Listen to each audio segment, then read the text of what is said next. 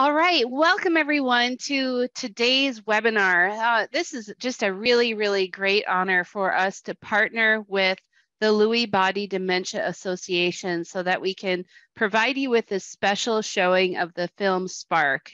This is a really endearing and important story of Robin Williams and his battle with Lewy body dementia as told by his wife, Susan. And so we just really welcome you all. We thank you for your time coming to this webinar today, and just really excited to not only share the film with you, but share with you some information about Lewy body dementia, if you're not familiar with it, what it is.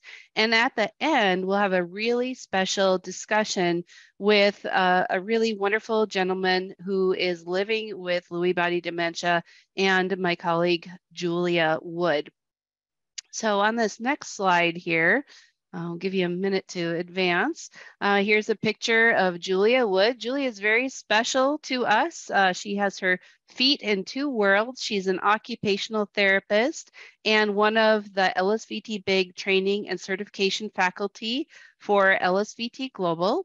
And her full-time role is Director of Professional and Community Education for the Lewy Body Dementia Association. And if you are part of that organization, you may already know Julia, and we're just really thankful and delighted to have her here today, have her help to make this possible in terms of this collaboration and showing. And also, we're just really grateful for Dr. Gary Schmidt and his willingness to jump on and share his own personal experiences.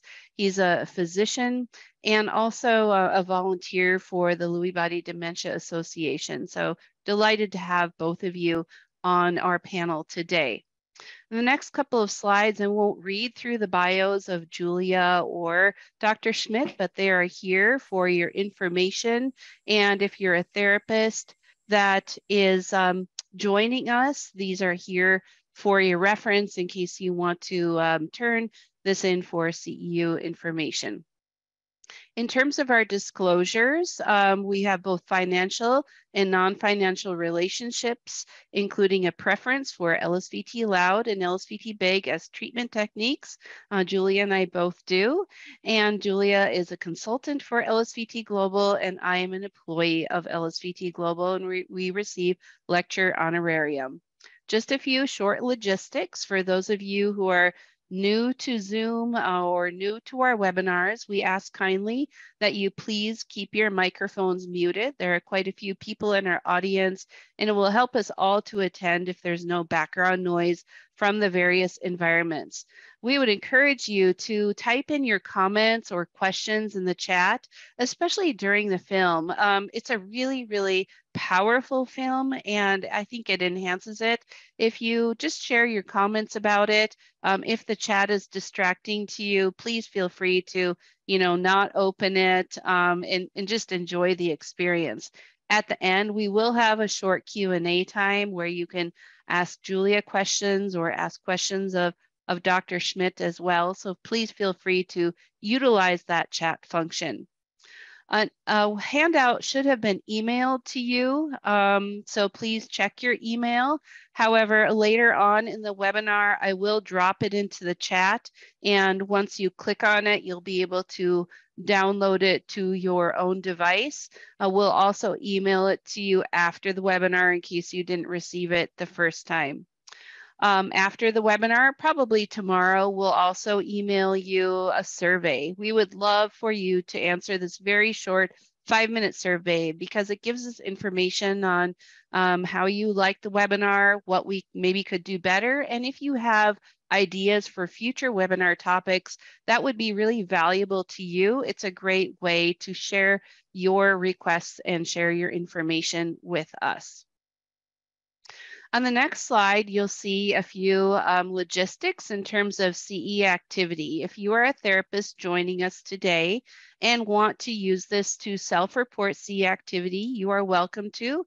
This is a 90-minute webinar, and to report it, you must attend for the full 90 minutes.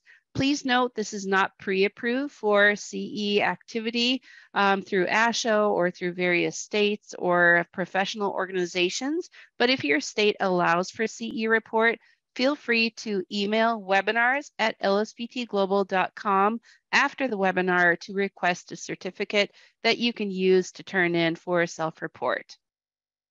And lastly, just a few learning objectives on this last slide. Julia's getting back here right now, going the right direction. There we go. Just real briefly, this won't be an in-depth presentation of Lewy body dementia, really some highlights, but we hope that by the end, you'll be able to differentiate two types of dementia LBD and really differentiate those. We also expect that you'll be able to identify the signs and symptoms of Lewy body dementia and understand the impact of those symptoms on functional independence. And because Julia and I are therapists, and that is really our heart and soul and passion, we would love to share with you how speech, physical, and occupational therapy can really provide a very tailored, client-centered treatment to help people living with Lewy body dementia and their support systems. And with that, I'm now going to turn the camera and the microphone over to Julia for a quick presentation. Thanks so much, Laura. And when slides revolt, we were talking about before we came on of how technology this week, Zoom, there have been some updates on things, and definitely my slideshow's going a little bonkers. So almost afraid to advance. Okay, here we go. So thank you, Laura, for the introduction. And thank you all so much for joining.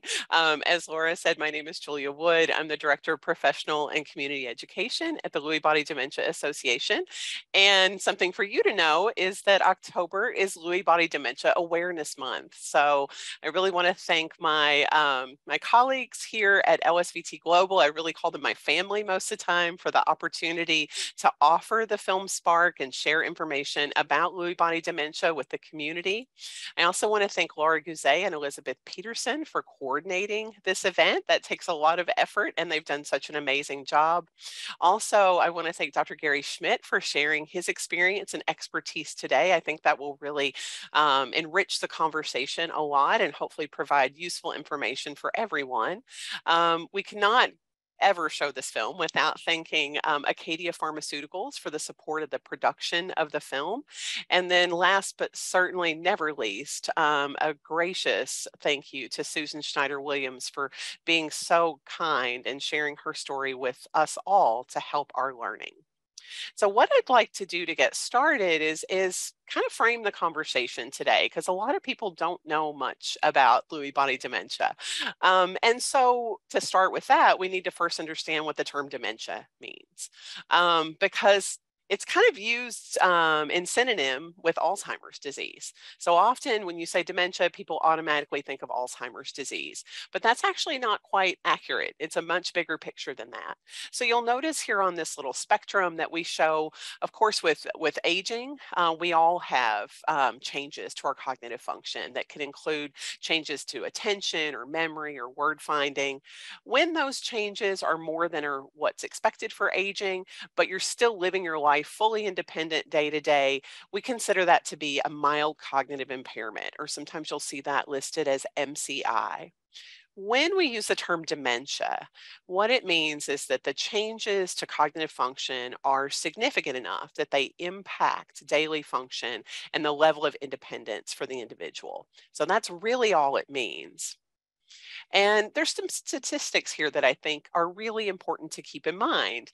We often say Lewy body dementia is the most common form of dementia you've never heard of. And you'll notice here it's the most often misdiagnosed form of dementia. It is the second most common cause of progressive dementias after Alzheimer's disease. And it's estimated that there are 1.4 million people living in the United States who are affected with the condition, mostly adults over the age of 50. But we are seeing people younger than that being diagnosed. And studies indicate that it's the most expensive form of dementia due to the complex nature of the symptoms, issues with hospitalization, and falls and injuries. So you'll notice here, dementia really is an umbrella term if we go back to that. And it can encompass a wide range of symptoms, and it also covers a variety of types of conditions. So there you'll notice Alzheimer's it covers about 50 to 75% of diagnosis. Vascular dementia is next to that, but that's not a progressive form of dementia. So then you'll notice Lewy body falls in there at that 10 to 25% range of conditions. So these are kind of, when we talk about dementia, it's a very vague term that I think covers a lot of different symptoms and different presentations. So what exactly is Lewy body dementia? Well, as I mentioned, it's a progressive brain disorder, and it features these abnormal protein deposits that, if you're familiar with Parkinson's disease, you've probably heard of, called Lewy bodies. And those are just named after the neurologist who found them, Dr. Friedrich Lewy. And so you'll notice here under our Lewy body dementia umbrella, it's a very common theme, this umbrella in dementia, we have two types of dementia underneath. So Parkinson's disease dementia, or PDD, and dementia with Lewy bodies, or DLB. The difference in which one of these conditions someone is diagnosed with is based upon a criteria in which the symptoms, the timing in which the symptoms present themselves. So this is what that looks like. This is that 1-year rule. On the left-hand side in that darker purple, you'll notice we have Parkinson's disease dementia, or PDD. So if you're someone who has had Parkinson's for a while, you've had an established diagnosis and symptoms, and then over time, we know for approximately 50 to 80% of individuals that they can start to develop symptoms of dementia. That's considered Parkinson's disease dementia. So in PDD, the Parkinson's comes first.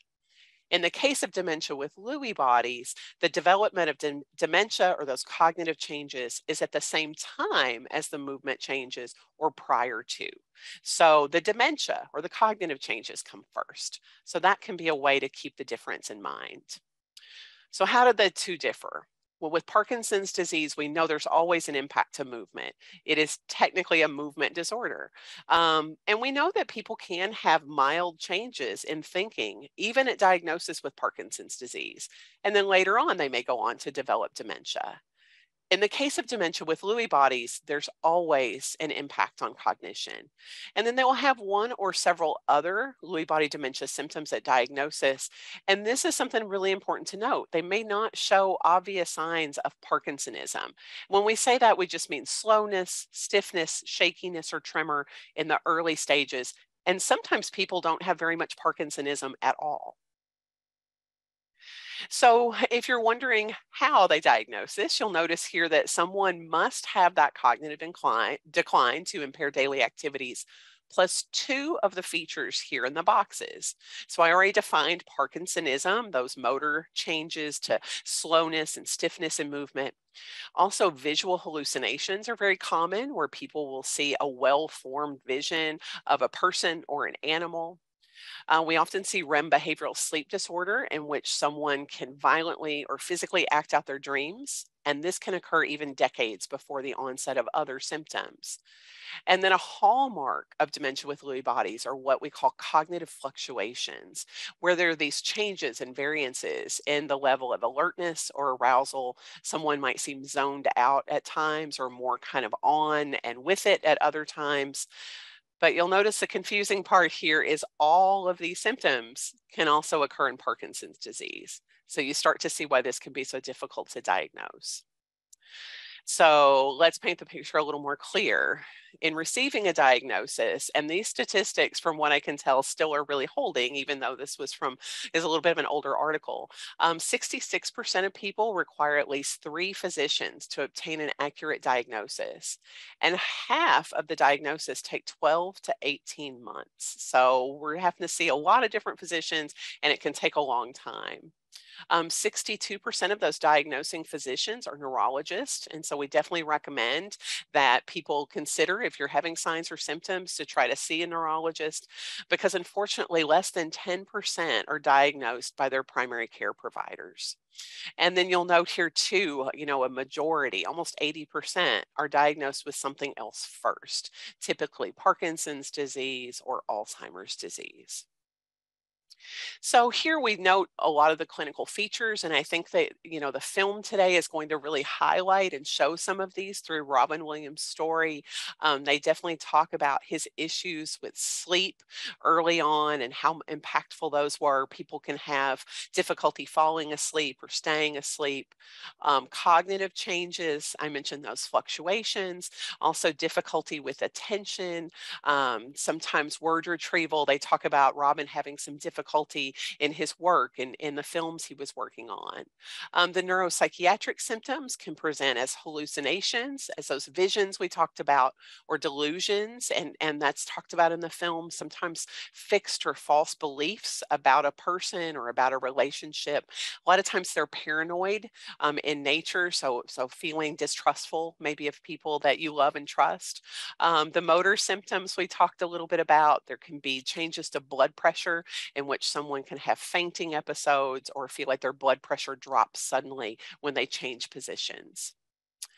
And as you can imagine, this is very challenging for care partners because those cognitive fluctuations are very unpredictable. They make life challenging for both the individual with Lewy and their family and loved ones. And of course, the symptoms impact so much more than their cognition. So we see increased risk for falls, challenges with mobility, difficulty with walking. Those blood pressure issues can be really scary and dangerous. And then the sleep schedules, of course, what impacts your partner impacts you as well. So no one in the house is getting much sleep a lot of times.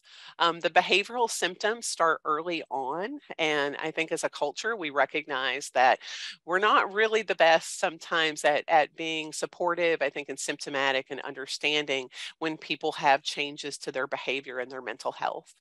And then we know too that activities of daily living for individuals with dementia with Lewy bodies may need support earlier, even than individuals with Alzheimer's disease. So, how do we treat this? Well, the ultimate goal is just to improve and maintain quality of life. Many of the symptoms can be managed or reduced with proper medications and other types of therapy. So, it's important to get in a good center of care and have a good care team on staff for you. But unfortunately, there are no treatments that currently stop the disease progression or cure the disease. And I just wanted to put this in here. Unfortunately, what we see with therapy is that an exclusion for participation in a lot of research studies is if you have dementia.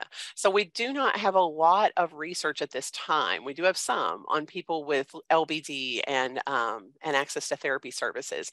But Melissa Armstrong here wrote this article just a couple years ago that really talks about advances in care. And she wanted to highlight this, that there are no formal studies evaluating this, but we can really see the need for physical, occupational, and speech therapy to address swallowing evaluations, help with mobility, address fall risk and fall prevention, identify resources to help families, and also assist in function, and even address swallowing difficulties. So if you think about how complex the symptom presentation is, there's a lot of room for various team members to get involved and help maintain that quality of life.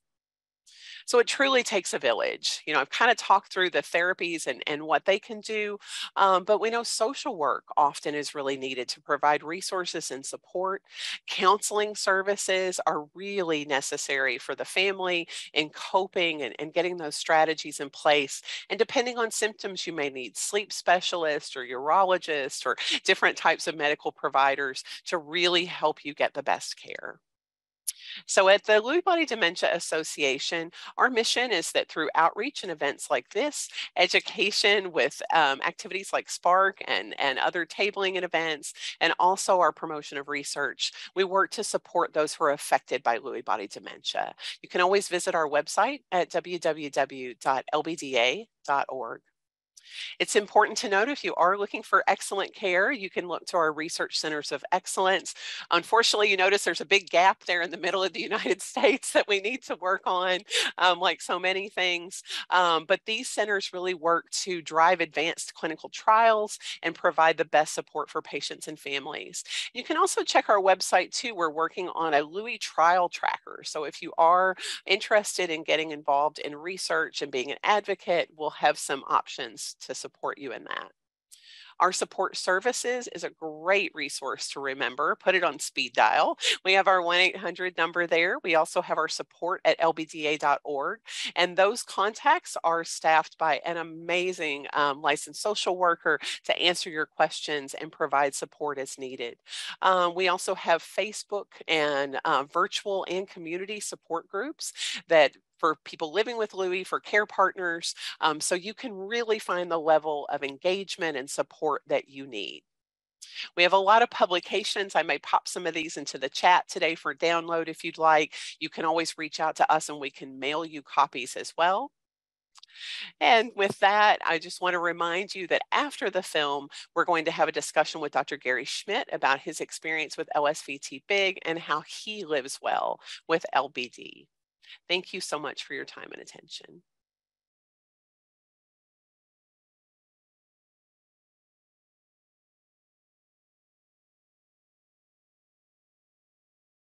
Welcome back, everyone. That's a little bit of a heavy load to unpack, I know. Such a beloved figure. I love the quote at the end where he said, "I want to help people be less afraid."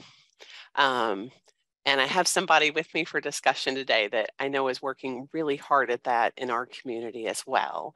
Dr. Gary Schmidt. There we are. Hi, Dr. Schmidt. How are you? Good afternoon. I'm good. How are you? Doing well. Doing well. That's a heavy, heavy film.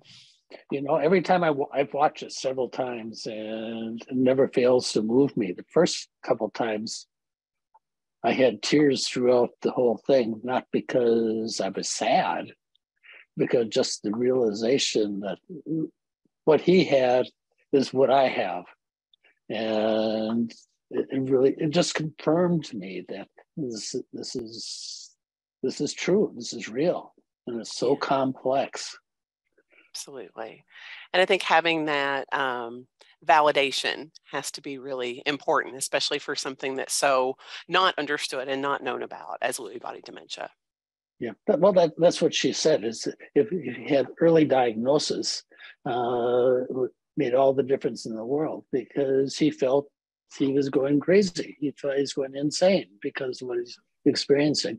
But if you had known he had this disease, he could have tried to figure out how to live with it. There was one quote in there that really hit me that I hadn't heard before. It's one of his friends at the end who said he was going through all these changes, but I realize now there's nothing that we could do.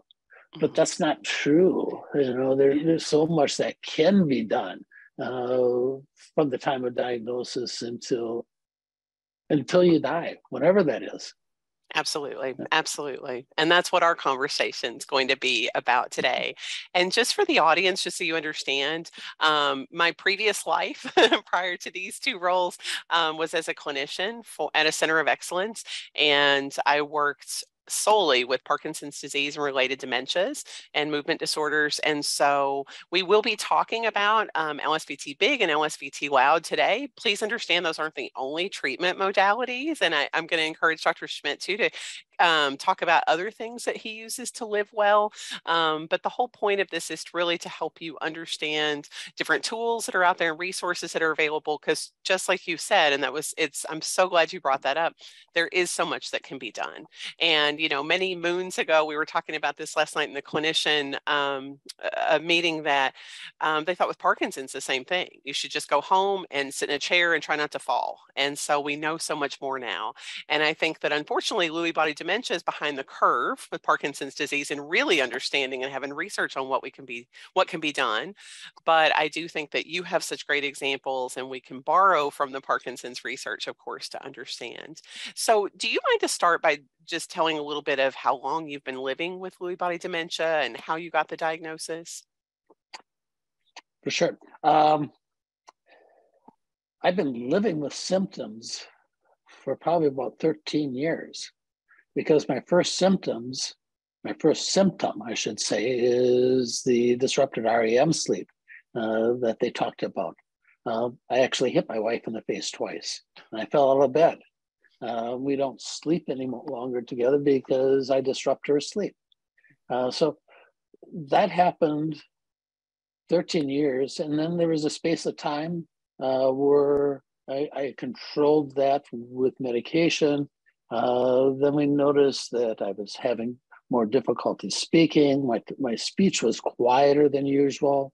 I was forgetting places. We'd go out to eat, and I couldn't remember where we ate. I could tell you where we were, how to get there. I could tell you the menu.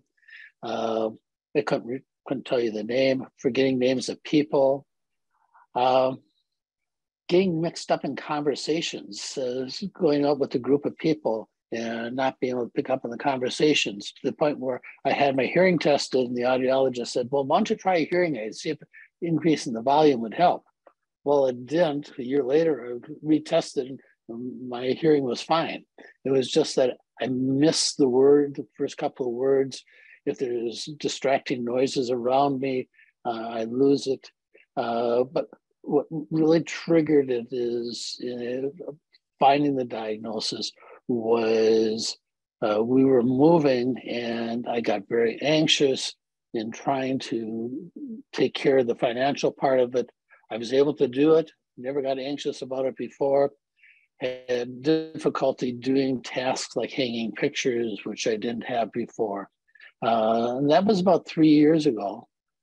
And I had the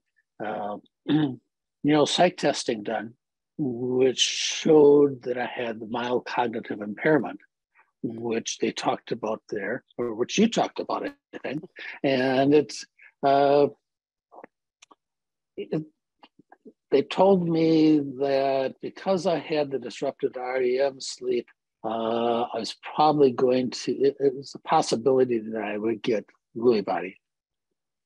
And that hit me hard, because as a physician, I worked in a nursing home for over 30 years and saw the end stage of Lewy bodies. And I didn't want to become that grumpy old man that sometimes I am now. And it really hit me hard. If we had known, this is just something that came to me in the last couple of weeks. If we had known at that time, 13 years ago, that disrupted REM sleep could lead to Lewy bodies, there are things that I probably would have done differently.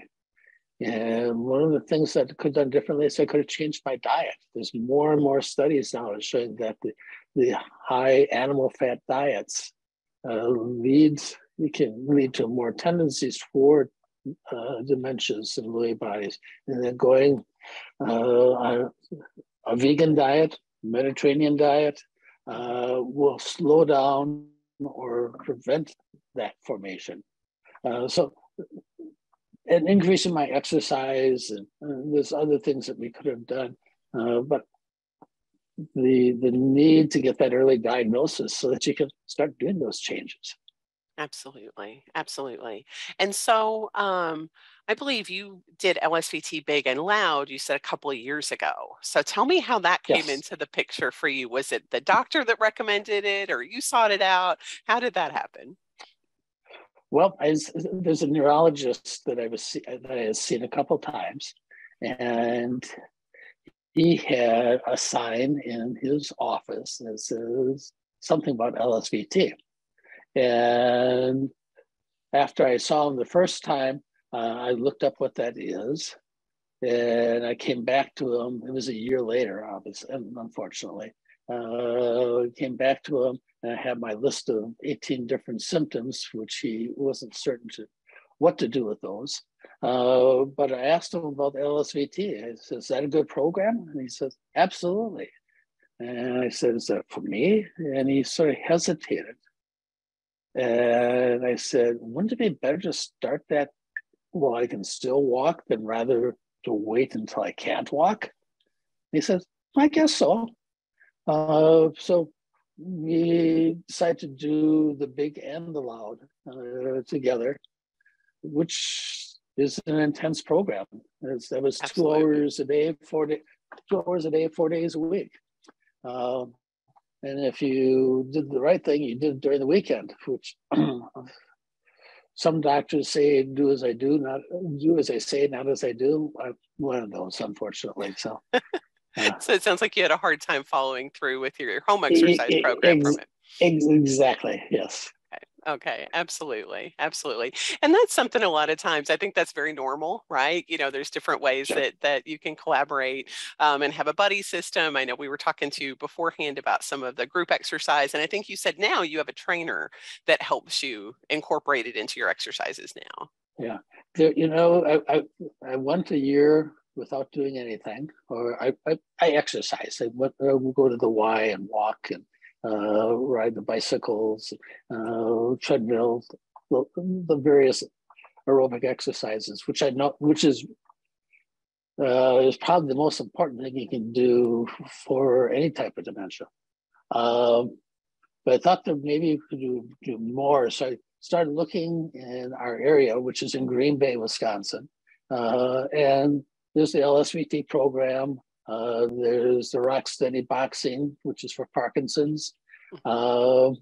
There's a Parkinson training program at the YMCA on the far side of town. All those would require me to get a ride to there, which would make my wife have to drive me there or hire an Uber, which gets expensive. And so I talked to one of the trainers at the local at the YMCA that I could drive to. It's only a mile or two away, and asked her about that. And she said, "Well, we don't have the program here, but let me look into it." And she did, and she came back, and we've been working with doing some of the LSVT big activities and other things. So I had to be my own research person. Had to be you have to fend for yourself. Absolutely, but she's your own advocate. But she's been looking. That's the word I was looking for. Thank you. It's excellent because you know that's my disease. That's my your disease. title. I forgot the word. You know, the thing is too, it's so true because I think that often, you know, people look for someone to just give them the ideal, like what's the ideal thing I should go and do? But a lot of it, you have to advocate for yourself as far as what's going to work for you, where to get it, how to get it. And keep in mind too, that, you know, your doctor should always be a resource or maybe your doctor's nurse or coordinator. If you have done the LSVT Big and Loud programs and you want a virtual option, that's something you can reach out to us about. And then Dr. Schmidt, I just wanted to see too, what benefits did you see from doing LSVT Big and Loud? Kind of what did you feel like you gained from the program? I learned that I didn't swing my arms enough when I walked. And I was surprised myself that when I did when I consciously swing my arms, my balance is better, my gait is faster. And so that was one thing. But it did help my balance, probably more than anything. It's still a problem. And some of the exercises that we're doing now is for that. And I'll use a walking stick when I walk distances. Probably don't use it enough. It gives me a little more confidence so that I'm not feeling uncomfortable walking. I think it helps my gait as well, as far as speed. Excellent, excellent. And that's the thing. For those of you that aren't familiar with LSVT Big, what we work on and Big and Loud is driving amplitude. So we know that with both Parkinson's and with Lewy body dementias, the movements get smaller. And with that, of course, when we move smaller, we move slower. So we don't drive people or tell people to move faster, but in moving bigger with swinging the arms, having that bigger posture, taking bigger steps, people do move faster. And so just one last question for you. Do you have advice? Sounding like you're telling people that you have to be their own advocate. Any other advice that you would tell people on how to live their best life with Lewy body dementia?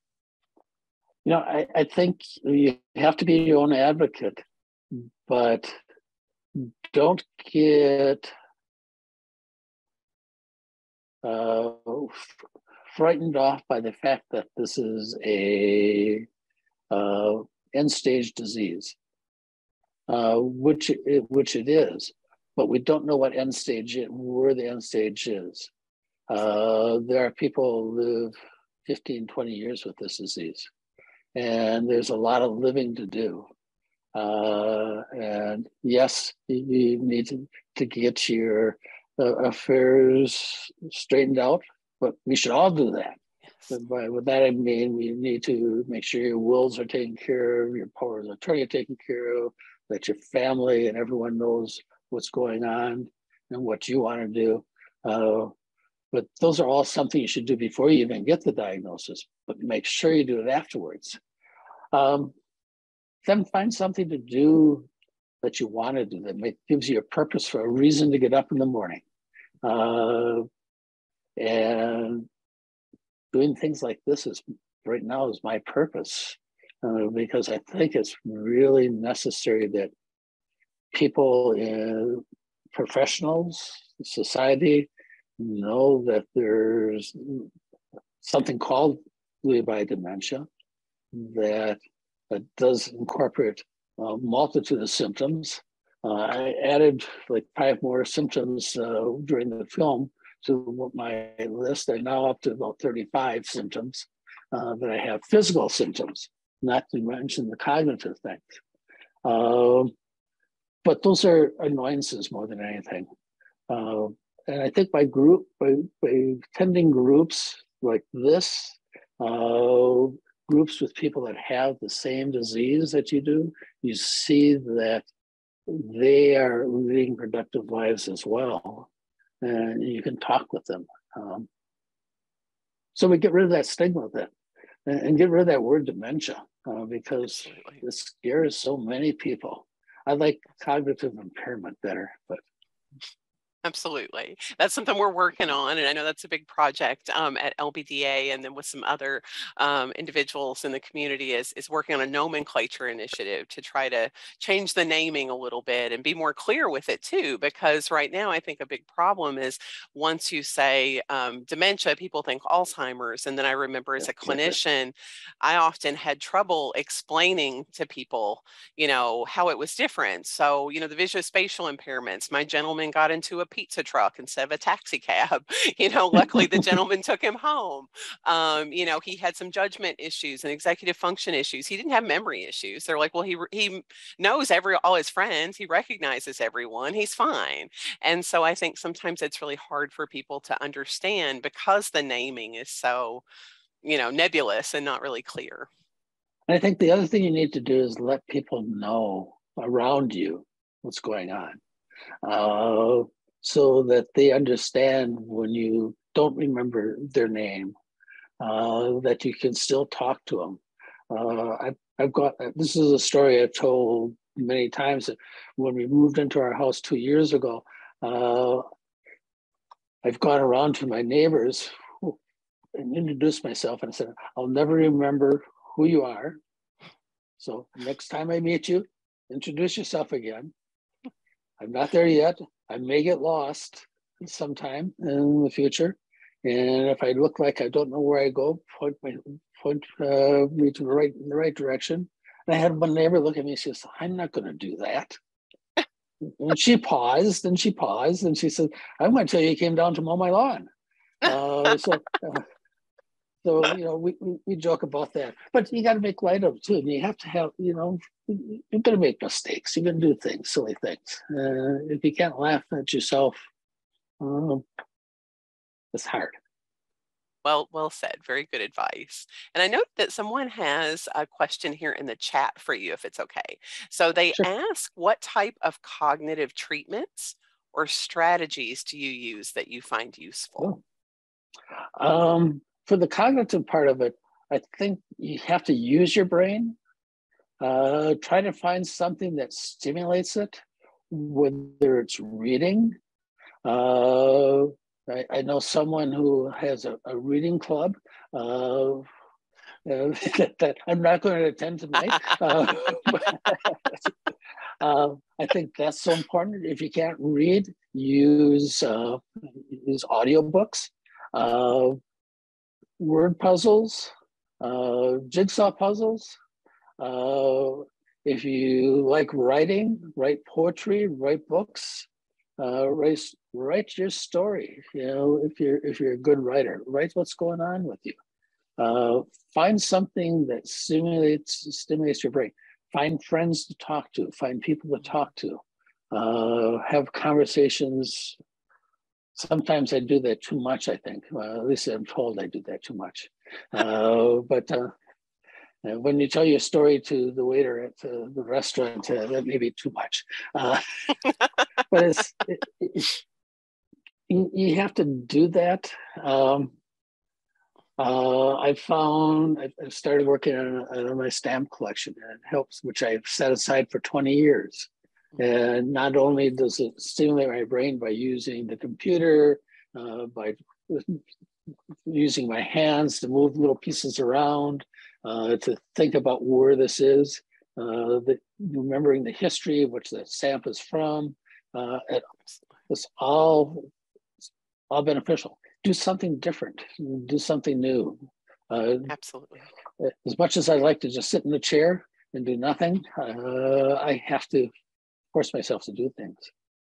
Absolutely. So well said. And, you know, I think as an occupational therapist, for those of you that aren't really familiar, because sometimes people think we just help people get jobs, that can be part of it, but that's not all of it. We really work to help people stay engaged in what's meaningful to them. And the belief in occupational therapy is that the things that we do every day, be it mundane things you have to do, like get dressed, but all the way to fun things you do, like socialize with people or do games and activities, all of that has a therapeutic benefit. You know, if you take all of those things away, when you stop engaging with other people, if you stop cooking or baking or, you know, whatever it is, you lose the abilities that are involved in that. And just like you said, a lot of times there's things with your hands or fine motor coordination or dexterity or social skills. So it's really important to just keep doing what you love. And important to note that in the LSVT Big and LSVT Loud protocols, they're not just exercises. A lot of times that's what people think, but we also do have people identify functional things that you want to be able to do. That could be getting your wallet out of your pocket, or it could be playing a game of chess, you know, how to move the pieces, whatever that might be. So we help to make sure that you understand how to use the programs to continue to do what you love to do. So, well, good advice for everyone. Excellent. All right. Do we have any other questions, Laura, that you notice? I notice we're almost at time. Let me just see. I think just so many positive comments and comments of appreciation, Dr. Schmidt, for sharing your story with us. And yes, I think that we got most of them. Yes. Yeah. So yeah, I would just like to also just express my appreciation to you. I'm smiling from ear to ear. I was delighted. You have brought me so much joy and hope and inspiration. I know not just me, but all of our audience as well. I know it's not always easy to share your personal story, but it's really, really impactful, whether it's a clinician that's listening, a person living with Lewy, a caregiver, someone, a loved one. I just really, really appreciate that. And thank you, Julia, too, for just sharing all of this with us and your insights as an occupational therapist. And like you said, our hope is to, extend hope to people that are living with this diagnosis, that there's, a really wonderful quality of life still to be had. There's purpose and meaning in your life every single day, no matter what the circumstances that we may face, today or tomorrow. And you've just shared that so well. Julia, I believe there's one last slide that we just want to pop up on the screen for everyone. If you wouldn't mind doing that, we want to make sure that everyone has contact information on how they can learn more. So we put the contact information for the LBDA here, as well as LSVT Global. And if you have any questions, we'll be sure and get your questions to the right person. We will be sending an email in the next couple of days with some resources, some links for you that you can learn more as well. But please feel free to reach out. We're really here for you no matter who you are or where you're from. And just as a reminder, we will send an email with a survey link too. It's very short, but it's very helpful for us in program planning for the future, both from LSVT Global and from the LBDA. So any last parting words, Julia and Dr. Schmidt, before we sign off for the day? I'll let Dr. Schmidt go first. I'm going to say, Laura, you summarized it. There is life after diagnosis, and you may have to find that, but it's there, and there are things that you can do that will benefit yourself and benefit the people around you. Absolutely. Thank you. And I'll just add to that, someone asked, is FTD part of this disease? And no, that is a different type of dementia with a different type of pathology in the brain to it. So similar in some symptoms for sure, but very different disease. And I just wanted to add to Dr. Schmidt, his story was one. We do sometimes hear that people go for therapy and the therapists say they can't treat them because they won't, make progress or things like that. That's absolutely not true. And I encourage you, if you ever hear that from a therapist, to go find another therapist. So be that advocate for yourself, find that clinician, just like we wouldn't just walk away if a doctor said no. We would keep trying to find another doctor. Sometimes you have to do that with clinicians as well to find the right fit. Exactly. All right. Well, thank you all so much. If you want to share the Spark film with other people, you can go to mediflix.com. It's mediflix.com. And Jenny just put it in the chat here, and just search for Spark, and you can watch that movie again and again. I learn new things every time I watch it, just as you do, Dr. Schmidt. Exactly. Yes. And this is being recorded, this discussion and the introduction that Julia provided, and that will be posted in a couple of days on LSVT Global's blog, which is blog.lsvtglobal.com, and search under webinars. You'll be able to find that. All right. Well, thank you so much, everyone. And until we meet again, have a good day. Thank Bye. you. Thank you. Bye. Thank you, Dr. Schmidt. You're welcome. Thank you.